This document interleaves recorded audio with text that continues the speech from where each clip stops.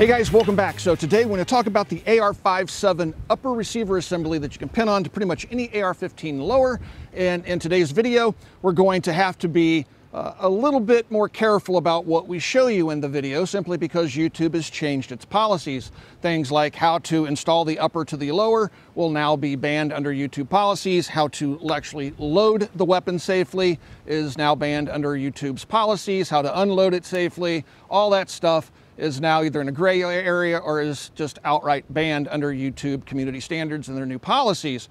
So this video will be edited, and the full video that will show you all the ins and outs of this system will be posted over on Rumble. It will be posted on Twitter and on Utreon. I'll put a link to all those video hosting services in the video description below so you can enjoy the full content of today's video. I love this firearm because it's one of my favorite guns to play in Call of Duty Modern Warfare 2, and this is going to be a multi-part series where I'm going to show you other firearms that I really enjoy in the video game, and their attention to detail is amazing in the new game.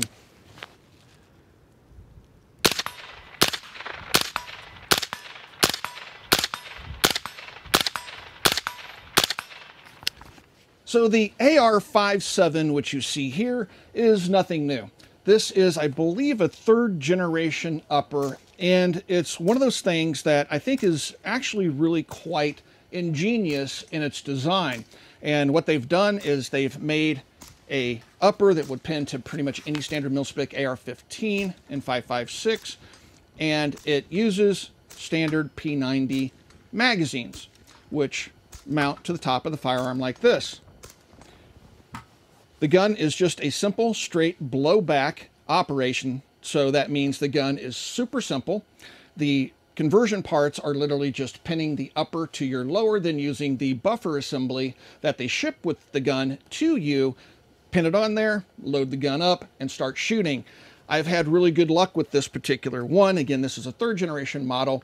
Jason had one of the earlier versions that had the fluted barrel and stuff, and he had some problems with his and ultimately wound up trading it for something else. But this gun is one of those things that I've always found to be of particular interest, simply because it uses a standard AR-15 type lower, so the ergonomics, fire controls, all that stuff are right there and perfect, and it gives you access to a cool cartridge. Now, the cartridge itself and its capabilities are for an entirely separate discussion, but in terms of how it interfaces with the AR lower, it makes for a very lightweight, well-balanced firearm. Now, this one obviously has a full-length barrel on it. It is not an SBR, and it also has a suppressor on the end of the barrel. Back here, we have an Acro P1 micro red dot sight, and yeah, just a really, really cool system. Now, I can't show you how to assemble the weapon and all that stuff when you buy the parts, so let me go ahead and take it apart for you here really quick and show you what the components of the system look like. So when you order your AR-57 upper, again, it comes straight to you at your house. It is not considered a firearm, therefore it's unregulated, and this is what you're going to get in the kit. This is the upper receiver. This is the simple blowback bolt that comes with the gun. You do need to replace your buffer, and it does come with the gun, but be sure you replace that. It has a big sticker on it saying, don't forget to put this in the gun. And then it comes with a magazine. I also like to thank our friends over at Federal, who have supplied the ammunition free of charge to us for today's video. It is outstanding quality ammunition. Been shooting Federal since I was a kid. Outstanding stuff. And they also make ammunition for the United States military, the best military in the world. With that being said, putting it together is just like assembling a standard AR-15. So to put the kit together, I'm just going to throw the bolt in. Now, the bolt is round, but it's slotted in the receiver so that when it goes in, as you flip it around, you'll feel it hit that spot, and it'll go in the proper way. All right, and it won't rotate once it's in the receiver. Now, it will just fall out. You don't have the bolt head locking into the star chamber up there, so you want to be careful. The thing will fall out pretty easily.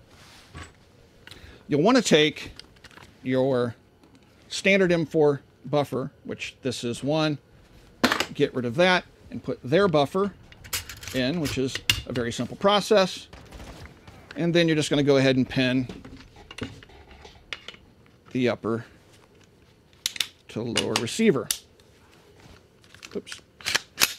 That's your mag release. Don't always want to grab that because it looks like an ambi charging handle, but it is not. This is your folding, non-reciprocating charging handle. So just like the P90, which uses this magazine, the magazine goes in, toe first in the front, and you just set it back here, give it a tap, she pops right in. Taking the magazine out can be done very easily. It's easy to do by just grabbing it with your thumb like that. You'll see how the magazine lifts up and just comes right out of the gun as I wiggle on it. Now, one thing I don't really like about the setup is that these protrude, ears on both sides, so it would be easy to bump this and dislodge your magazine just by bumping it into something. So that part, to me, perhaps making that folding would be an improvement, much like the folding charging handle over here.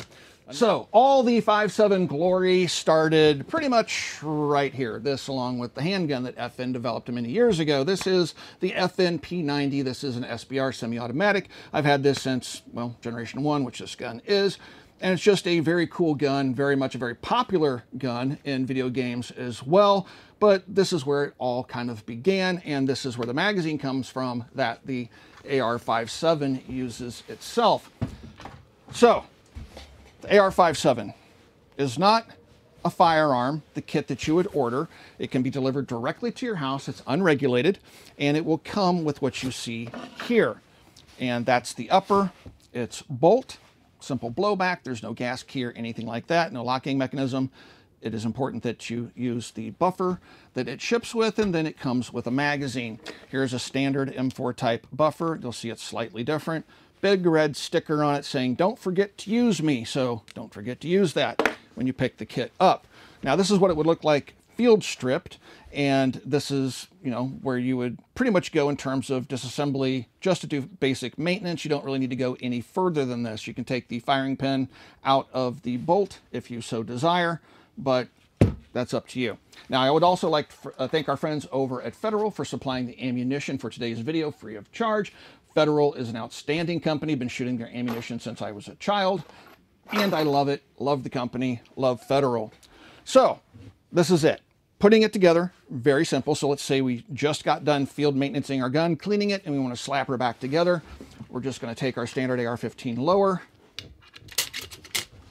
put the buffer in there, pop that sucker in place. Now, because the bolt just kind of floats around, flops around the receiver, I'm going to put it in after I pin the two upper and lowers together. But you'll notice it has an extractor on the bottom and the plunger ejector is on the top. That's because the gun feeds from the top and ejects down the bottom. And it will eject through the magazine well of the standard AR-15 lower. All right, so now this is a little bit tight. It's a BCM lower, but the fitment is pretty darn good. Tim, what are you doing? What am I doing? Just putting my pins in. That's all. Just make sure the pins are seated. All right. Jesus. The P90 magazine is really cool because it stores the rounds like this in the magazine, but then it rotates them into this orientation so that they can feed. And it's a very simple, robust system that seems to work really, really well. So when you're loading the round, you can see how that bottom round kind of rotates and twists and lines up and stacks in the magazine. Really a rather ingenious design. You'd think something that's literally rotating around in the magazine to feed it would be unreliable, but I found my P90 and even this AR57 to be extremely reliable firearms. This may look like a 30-round magazine, but it is not a 30-round magazine. This is not a magazine at all. This is a brass catcher. This has had the top end of it cut completely off. There is no spring, follower, or anything else in the body. It is just an empty plastic hole. People, again, use these to catch spent cases. Now, I'm kind of curious how many rounds this thing will take, if it'll take a full magazine, before it causes a malfunction. Let's see.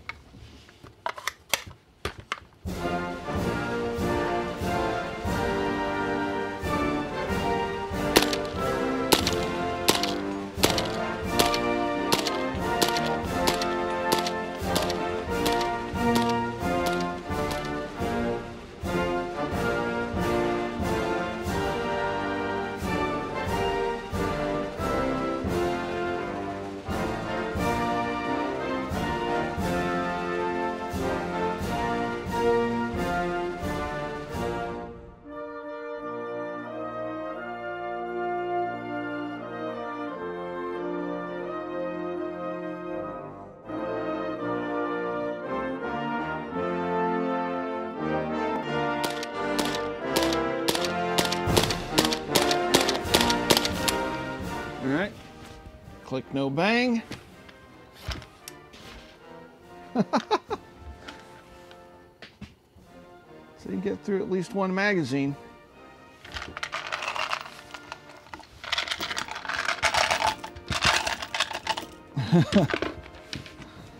That's kind of cool.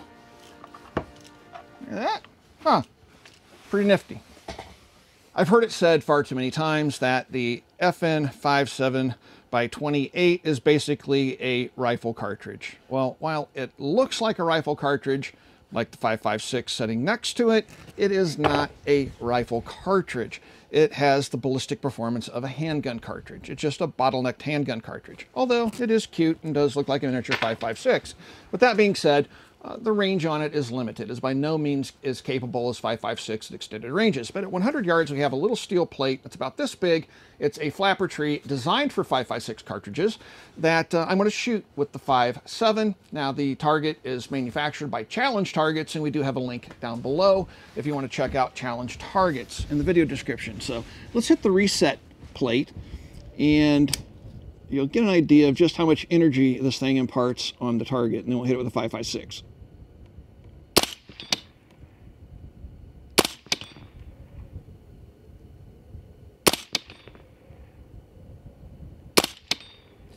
All right, so that gives you an idea of how hard the little 40 grain 5.7 round hits. Now, this is a FM15, a Foxtrot mic, AR15 chambered in 5.56. This one came to us from Primary Arms. On top of it, have a Primary Arms micro prism. These things are outstanding. This is the 1-power version of it. It's about the same size as a red dot sight. However, it has an etched reticle in it and it has illumination. Easily one of my favorite optics out there, if not my favorite optic right now. Also available in 3-power, but this is the 1-power with the ACSS reticle. Gonna hit the same plate, and this will give you an idea of the energy difference between the two. There we go.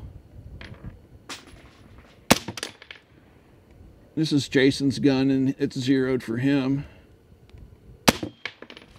So there you go. That gives you an idea of the difference in terms of, you know, ballistic performance. Nothing scientific, but it gives you a good visual idea of the power differences between the two different cartridges. So if memory serves me correctly, there was a time when the AR57 was sold as a complete package or just the upper to convert your existing AR to lower. Right now, they're not currently in production according to their website. I don't know if they'll ever be in production again, but Classic Firearms is just kind of notorious for being able to dig up old things that are kind of cool and bring them back out and get them on the market. The IAR Colt Upper, for example, just one day they popped up on the Classic Firearms website, and I hadn't seen those things for years. And so these things are once again available through them, at least as the recording of this video. They did have them in stock. So is it a neat conversion kit? Yeah, you know what? It's really, really cool. One of the most attractive things about it is if you're looking for a 5.7 in a carbine, really there aren't a whole lot of choices. The original P90 is close to $2,000, and a lot of folks just don't like the P90 for whatever reason. They prefer the AR style firearm, and this certainly scratches that itch. And originally, I want to say that the uppers were right around $1,000. Classic has them, I think, for right around $649. So not only are they currently available for a time, short time perhaps, but the price is really, really affordable, especially if you already have an AR-15 lower. You can just slap it on. So it's a great way, as of right now, to get into the 5.7 carbine game. Does it have some quirks? Absolutely. One of the things that I would change is the magazine system. You know, if it had like a little bow, like if you take a look at the P90, right? So you have basically what is equivalent to a magazine guide. See how it kind of keeps the magazine from moving left to right? And plus it's round back here, which helps line everything up so the magazine just pops straight in. On this, you don't have anything guiding it, and there's nothing here. It's not cut out round, so sometimes you just kind of struggle with it to get it lined up for those quick reloads. The other thing I would change, the magazine release. It's just kind of weird. Like, you can just barely touch it and see I've already knocked it out of engagement. So that to me is a liability. But again, not every firearm out there has to serve a tactical purpose. You are allowed to own firearms that are purely fun to shoot. and not so tactical. And that is kind of where this gun falls in my category. It's a fun gun to shoot. A great way to enjoy the 5.7 cartridge. Prices on the ammunition are coming down. Our friends over at Palmetto State Armory are spooling up to load 5.7, and they promise to keep the prices really, really low. And I believe that's going to change the game for 5.7. Plus, we're seeing all sorts of different companies now from SHOT Show 2023 bringing out even more 5.7 products. Smith & Wesson has jumped in the 5.7 game with a new M&P, which we're dying to get our hands on. So 5.7 is finally starting to get some traction and go somewhere. Do I think it's the best self-defense cartridge in the world? No, far from it. But that doesn't mean it's not an outstanding cartridge. It doesn't mean it doesn't serve a purpose, because it does, and it's just a lot of fun to shoot. So I enjoyed this gun. I really enjoy it in the video game. If you enjoy seeing videos like this talking about guns from video games like Call of Duty, let us know in the comments down below. If you guys would like to support us here at the Military Arms Channel, the best possible way to do that is to become part of our Patreon family. There's a link in the video description below. Also, please check us out on Twitter, on Utreon, on Rumble, because we're able to post complete videos over there and we don't have to worry about whether or not we actually showed you how to load your firearm safely or not. Those are problems we're currently facing here on YouTube, so please check us out on those alternative sites. Again, links down below. You can also support us right here on YouTube with a little join button underneath the video player you're watching right now. Mash that join button and you can support us on YouTube in the age of demonetization. Last but not least, swing by, check out Copper Custom. Thank you guys for 15 years of support, and we will talk to you guys soon.